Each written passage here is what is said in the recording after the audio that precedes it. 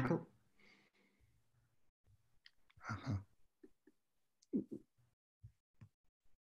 Can you hear me? Yes. Ah, very good.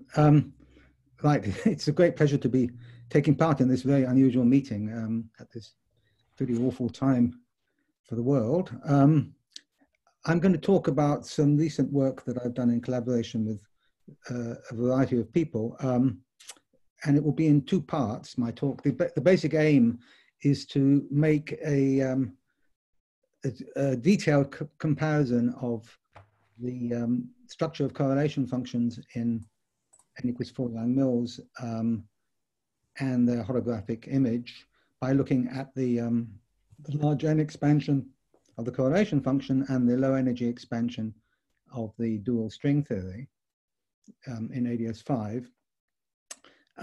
And this is really in the spirit of a significant amount of work which has been done by various groups on trying to make contact between the four-dimensional Yang-Mills and the flat space limit of the ADS, in this case, ADS5 cross S5 string theory. So the first part of the talk will be setting giving the background in string theory for what in the second half of the talk will be what the aim will be to reproduce this from the conformal field theory. I've listed here a number of people who I've worked with in the past, but most recently with Kongka Wen at Queen Mary, who has been a collaborator on this, both the first and second half of this talk. So the idea is to, in the first half of the talk, to review some of the features of the low energy expansion in string theory and what we know about the exact coefficients in the low energy expansion, and in the second half to talk about obtaining these coefficients by and their ADS generalizations by using the techniques that were pioneered actually by this group of people here in a beautiful series of papers. So these are my other collaborators, Shai Chester, Sylvia Pufu, and Yifan Wang. And really we've joined in recently in trying to get a more, trying to understand the non-perturbative features of these connections. So let me begin by just a quick review of the connections between the low energy expansion and holography. So the lowest order in the low energy expansion, one has the stringy version of the Einstein-Hilbert term, which involves the dilaton field in particular, which when it's constant is 1 over the coupling constant. E to the minus phi is 1 over the string coupling. Alpha prime, as usual, will be the square of the string length. This translates, if you use the holographic dictionary, into a term proportional to n squared in my normalization, and with no dependence on the coupling constant. This is the supergravity, obviously the supergravity part of the action, and that involves the curvature scalar r. And now there are, of course, in string theory, there are higher order terms. This first term is order 1 over alpha prime to the 4th. The first correction in the theory I'm going to talk about, in type 2b, maximally supersymmetric string theory, the first correction is of order r to the 4th, which is 6 derivatives higher, and therefore 3 powers of alpha prime higher, and it's of order 1 over alpha prime, and there's a factor of g to the minus a half, which comes in if one expresses in transforming from the string frame to the Einstein frame. So this curly e is curly e is the coefficient of r to the 4th, which is a function in general of the moduli fields, although in this case there will be a single modulus in the type 2b theory, and this factor of g to the minus a half matches with alpha prime in transforming when one looks at the holographic interpretation. that transforms into a factor of n to the half. So more generally, I've written higher order derivatives, d to the 2n r to the fourth, have higher powers of g and higher powers of alpha prime, and that translates into a coefficient which is n to the half minus little n over 2. So that the dimension of the interaction is correlated with the power of n. So I'm going to be interested in a limit in which n goes to infinity, but the coupling constant, the Yang-Mills coupling, is going to be fixed. So this is not the 12th limit, and I'll say more about this in the end. But this is the limit in which the duality symmetry of the correspondence will be manifest. So in this limit, the alpha prime expansion is a power series in 1 over n to the half. So let me say more about the string scattering amplitudes. So the string scattering amplitude in this very supersymmetric theory has a factor of r to the fourth out front, multiplying a scalar function of the Mandelstam variables, and it's a function of the complex coupling constant tau. So this function t is a symmetric function of the Mandelstam invariance, and as far as this talk is concerned, it can be taken to be analytic. Of course, it isn't really analytic because there are branch cuts. There's a profusion of branch cuts, but they won't enter into the lowest order terms I'm going to be talking about. So it's an analytic function of S, T, and U with the constraint that S plus T plus U vanishes, which in fact means that it is only a function. It can be expanded in a power series in these two quantities, S squared plus T squared plus U squared, and S cubed plus T cubed plus U cubed. So the scalar factor in the scattering amplitude is a power series indexed by P and Q, power series in sigma 2 and sigma 3, and the coefficients are functions of the coupling constant. And indeed, since we want to discuss, since we want the amplitude to be invariant under SL2Z, the type 2B theory, that's the duality symmetry, these coefficients have to be SL2Z invariant functions, modular functions. SL2 acts on the on tau in the usual way that I've written on the left here. And one of the aims would be to determine these coefficients and to understand how they're constrained by symmetries in particular. In order to understand that and to make sure one has the right expressions, it's important to understand their limit in string perturbation theory. That's the limit in which the parameter tau2, the imaginary part of tau, goes to infinity.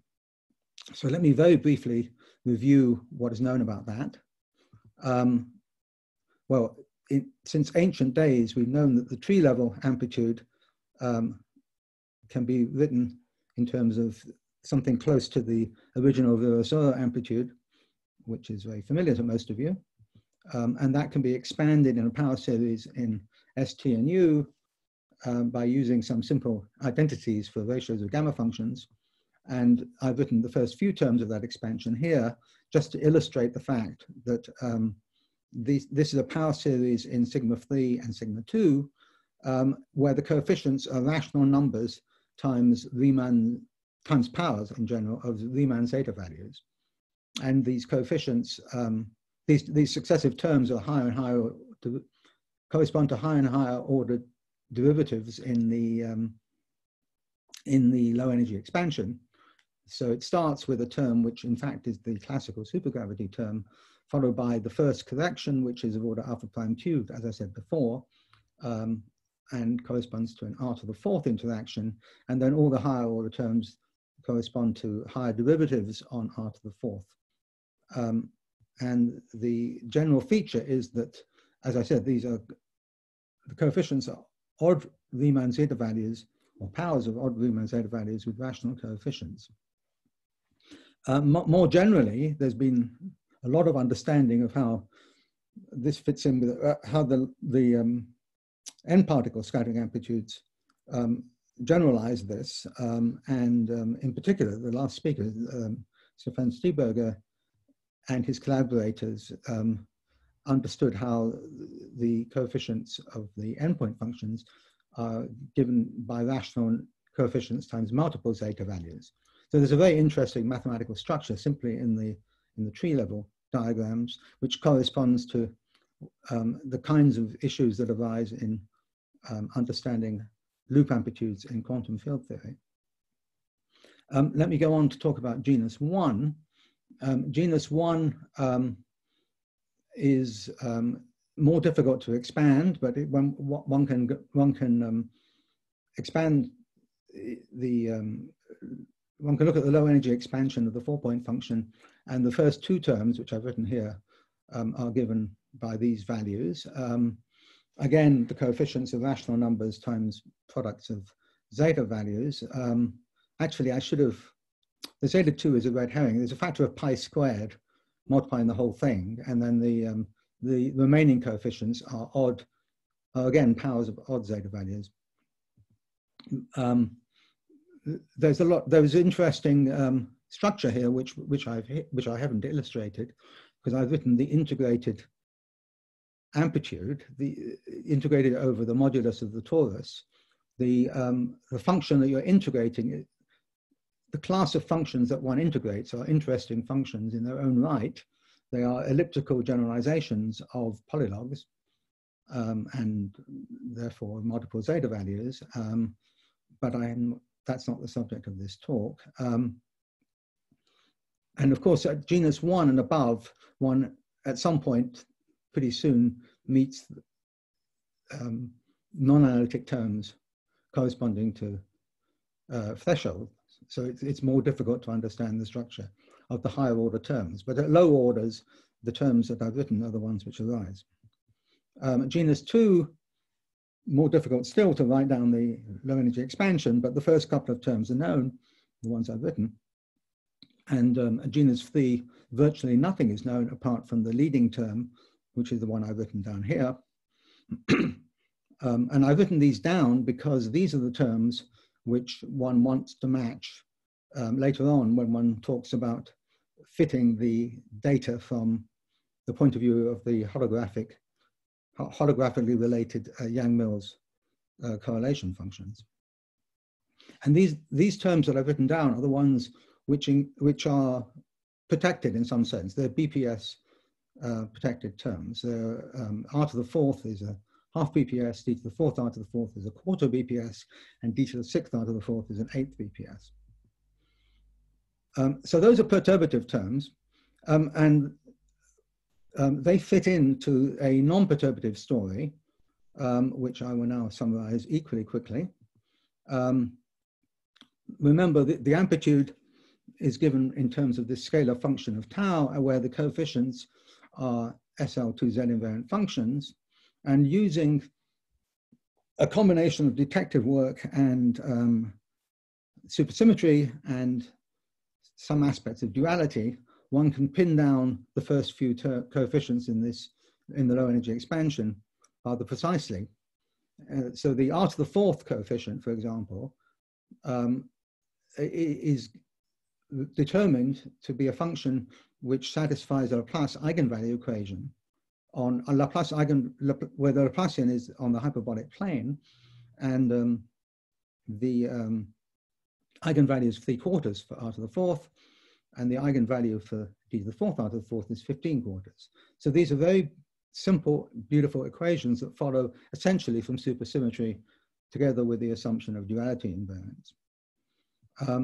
And the solutions of these equations of this form, Laplace eigenvalue equations, are non-holomorphic Eisenstein series, which I won't say very much about other than reminding you about their definition, which is given here. So they're double sums over integers m and n, and they are sort of the non-holomorphic versions of perhaps the more familiar holomorphic Eisenstein series. They are SL2Z invariant, and they solve indeed Laplace equations precisely of the type that I mentioned on the previous slide. And and so the first, the r to the fourth coefficient is the Eisenstein series E3/2. That is known to have an expansion which involves the zero mode, which has precisely two power behaved terms. And I've normalized it by taking out the factor g to the -1/2, which you need to have when you want to go to the string frame to describe the string amplitude. So the first two terms are in fact power behaved in the string coupling, and therefore should correspond to string perturbation theory. And then there's an infinite set of what are in fact instanton terms. They have they are non-zero modes with respect to tau 1. So you see straight just from this equation, from this solution, that the r to the fourth coefficient is not renormalized beyond one loop. That's the half BPS case. The quarter BPS case, there's a similar story. The eigenvalue is 5/2, and this time there is a two-loop term. There isn't actually a one-loop term, it vanishes. And that's the statement that the d to the fourth r to the fourth is not normalized beyond two loops. And then there's an interesting infinite set of instanton contributions, again, with a rather precisely defined coefficient. The next term, which is the last of the BPS protected terms of order d to the sixth r to the fourth, satisfies a richer equation, because now it's a Laplace eigenvalue equation, which has an inhomogeneous term on the right-hand side, which is simply the square of the Eisenstein series E3/2. And that can be solved. And it is, its solution is rather interesting. And one of the interesting features is that the zero mode is much richer than it was for the Eisenstein series, because there are now four power behaved terms corresponding to going from genus 0 to genus 3. And then there's, in addition to that, an infinite set of instanton anti-instanton pairs. So that's just in the zero mode part of the solution. These power behaved terms, you can compare with the terms I showed you earlier, which came from direct string perturbation theory calculations, and they correspond precisely. They have exactly the same values.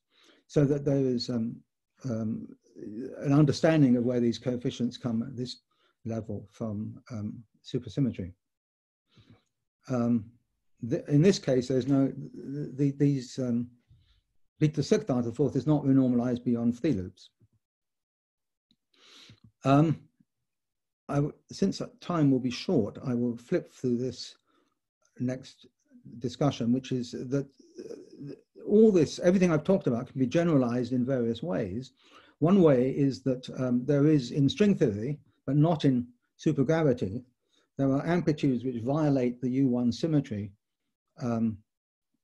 which is associated with the fact that the duality group is SL2Z, it's a discrete duality group, not a continuous one. And although the 4-point functions that I'm discussing conserve the U1, endpoint functions in general violate the U1, and they violate it by up to 2n-4, twice n-4 units. So the 5-point function violates it by up to 2 units, and so on. And there's an interesting story there. An example of an endpoint function where you have 4 gravitons and m complex dilitons, for example, will violate the, since a dilaton carries 2 units of charge, it will violate the U1 by 2m units. And these Eisenstein series that I had earlier, or these modular functions I had earlier, are now modular forms because they have to transform in a way which compensates for the violation of the U1. And we understand how to construct these modular forms by taking covariant derivatives on, for example, on the Eisenstein series, in order to extract the coefficient of the term involving the lowest order term of the form r to the fourth times z to the m. And this is the work that I've done with last year with Kong-Kao Wen. Let me now move on to the second part of the talk. I apologize for being so rushed, but then that's the way this that conferences go. So now I'm going to talk about the connection with the Montanon-Olive duality of correlation functions in n=4 Yang-Mills, and this will be truly sketchy. There's an awful lot of background here, background mostly due to my collaborators' previous work. So we're going to consider now the correlation function of 4 superconformal primaries, which are dual to the graviton. And in particular, let's talk about the 20 prime operator. And the way these arguments go, we're going to start by thinking of the partition function for the n=2 star theory on S4. This is the partition function first considered by Peston about 12 years ago, I think, and which, as I'm sure most of you know, is a great example of supersymmetric localization. So it can be determined exactly by using supersymmetric localization. And it can be written as a product of 3 factors, a classical part, a one-loop part, and an instanton part, where the instanton part is built out of the Nekrasov partition function. And what we're going to do, what my collaborators did, was understand how to make a supersymmetric correlation function in n=4 Yang-Mills theory, starting with this n=2 star partition function and taking a mass-first limit. The n=4 theory, you can think of the n=2 star theory as a mass deformation of the n=4 theory. And then in the massless limit, you recover the n=4 theory. The n=4 partition function is sort of trivial, whereas we're not interested in the partition function, we're interested in the 4-point correlation function. And that's obtained, as these people that are referred to, Binder, Chester, Puffer, and Wang showed in a very beautiful paper. That correlation function is obtained by taking derivatives with respect to the mass, 2 derivatives with respect to the mass, and the derivatives with respect to the coupling constant, tau and tau bar. And that will give a supersymmetric expression, but it will give a correlation function, but it's an integrated correlation function. It's the fact that it's integrated that is associated with the fact that it preserves supersymmetry. But the fact that it's integrated, of course, means that it also is liable to lose information compared to the unintegrated correlation function. And then there's a whole story about how you approach the flat space limit, starting, I think, with the work of Penedonis and Polchinski and others. And if one's interested in the perturbative part, so these people looked at the perturbative part of the correlation function, which is obtained by taking the first 2 factors in the Peston partition function. And there are lots of technical issues, which I won't go into, to do with how this starts on S4, but you really want the answer on R4. And so there's some transformation there. And then there's the technical questions of how you take the large radius limit, the flat space limit, which involves the Mellin transform, and many other issues, which I'm not going to go into. But what I want to emphasize is so the work of this paper by Binder, Chester, Puffer, and Wang concentrated on the perturbative part, in particular, the tree level amplitude in string theory, in the string theory language, the limit in which you recover the expansion of the tree level amplitude in powers of in the large n limit. And the method uses, as I said, a localization, which involves you end up with an expression which is an integral over a constant mode of the scalar field on the sphere, where there are n sorry, an n-fold integral, n-1-fold integral over the essentially the elements of the Cartan algebra of the on the sphere.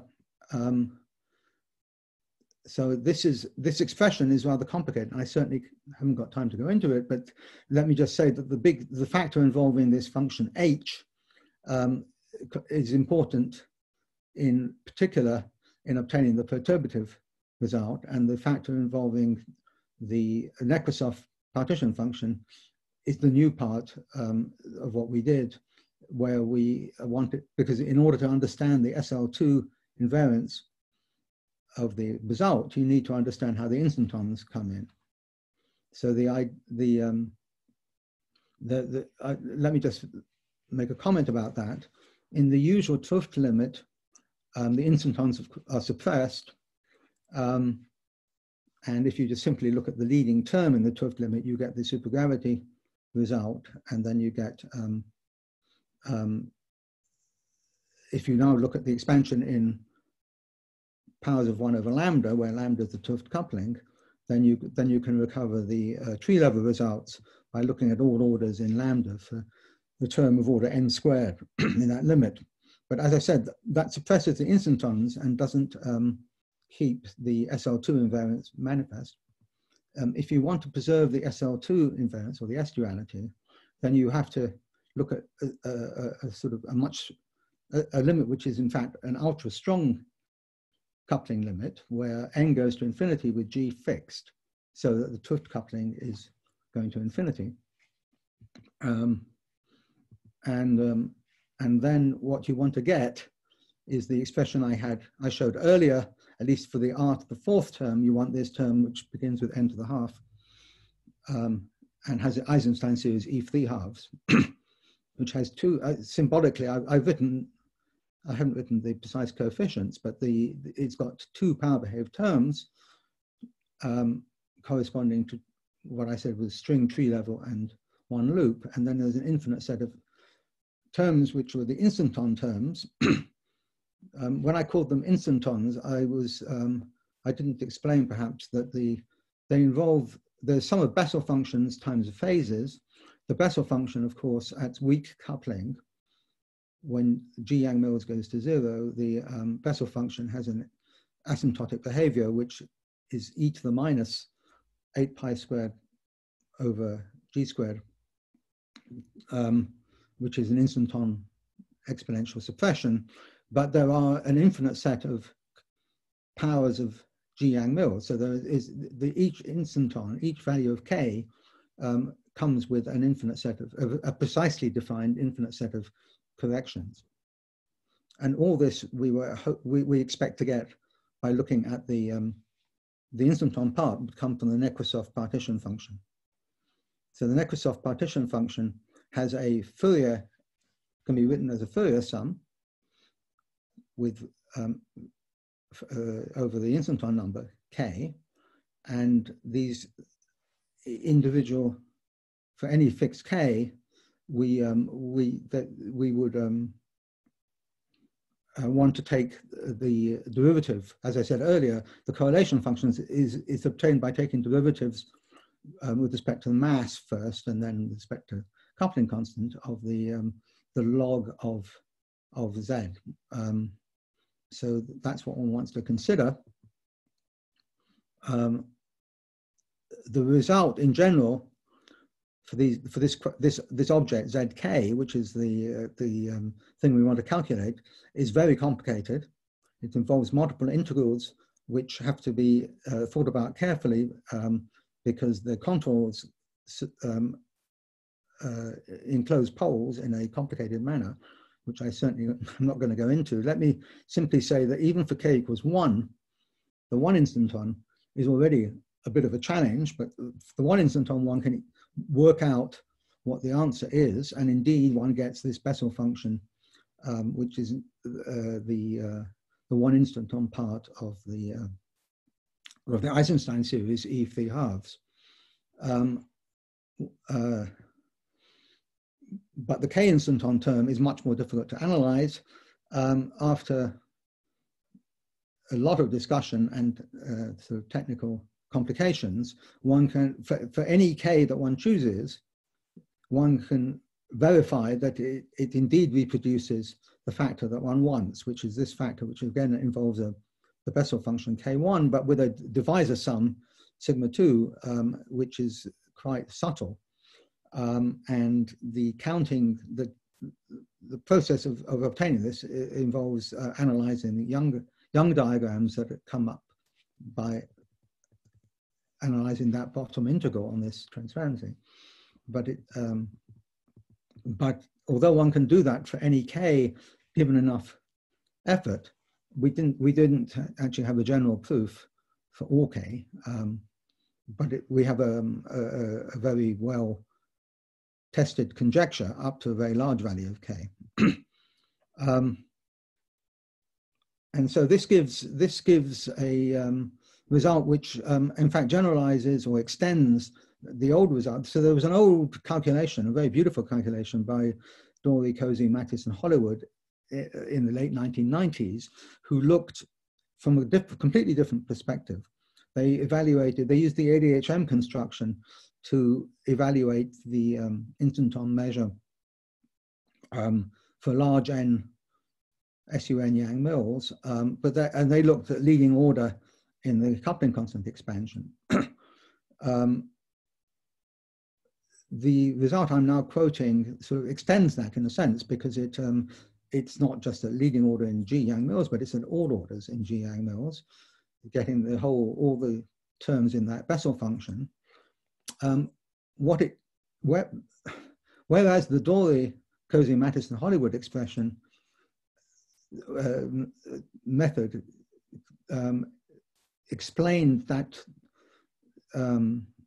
sigma 2, the divisor sum, in a very beautiful way. The divisor sum came out as a partition function of the D instanton matrix model.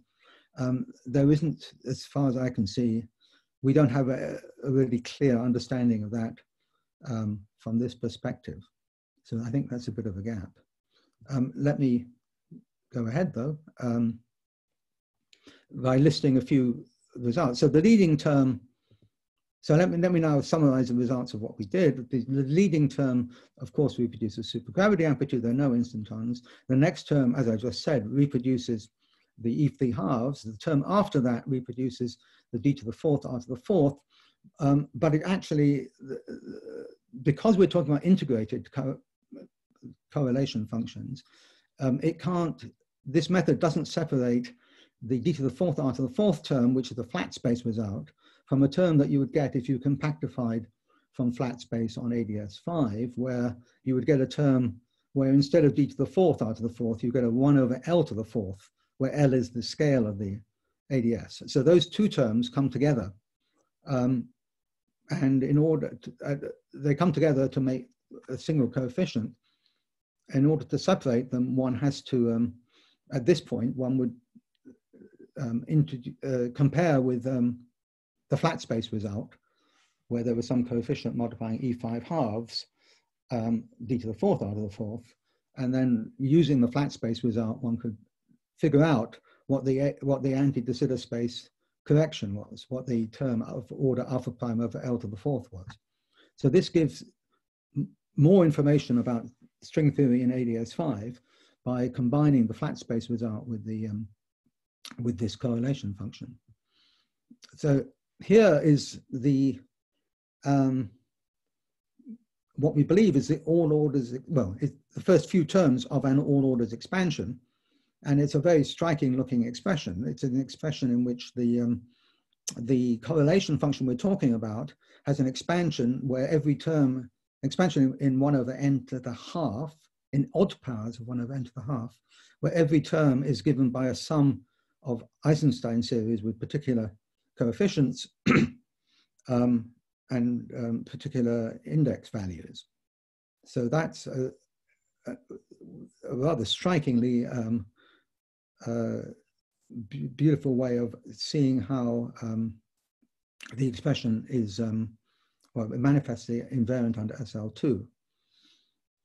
Each term here would correspond to a sum of terms in each line would correspond to a sum of terms in the effective action in string theory. But as I said, you can't separate on each line.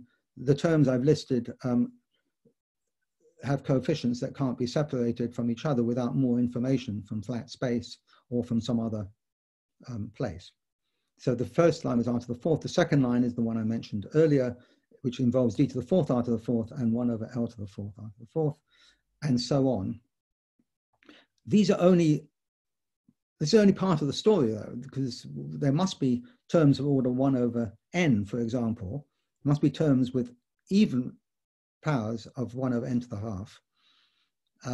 And indeed, in a recent paper by 2 of my collaborators, Chester and Pufu, they pointed out that there's a different correlation function one can use, where instead of taking 2 derivatives with respect to the mass, you take 4 derivatives with respect to the mass. This defines a independent 4-point correlation function, which is again an integrated correlation function. It's distinct from the first one because the measure that you integrate over is a different measure.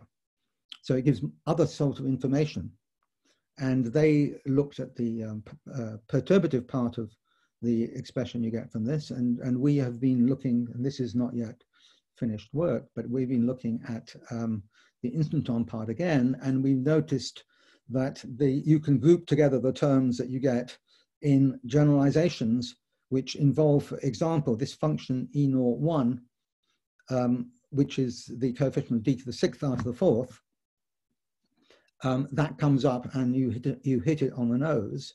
So that was the last, the 1/8 BPS piece term I mentioned earlier in my talk. Again, there are ambiguity. In ADS5, d to the 6th r to the 4th comes hand in hand with these other terms, 1 over L squared d to the 4th r to the 4th, and 1 over L to the 6th r to the 4th. So you need more information than to extract it.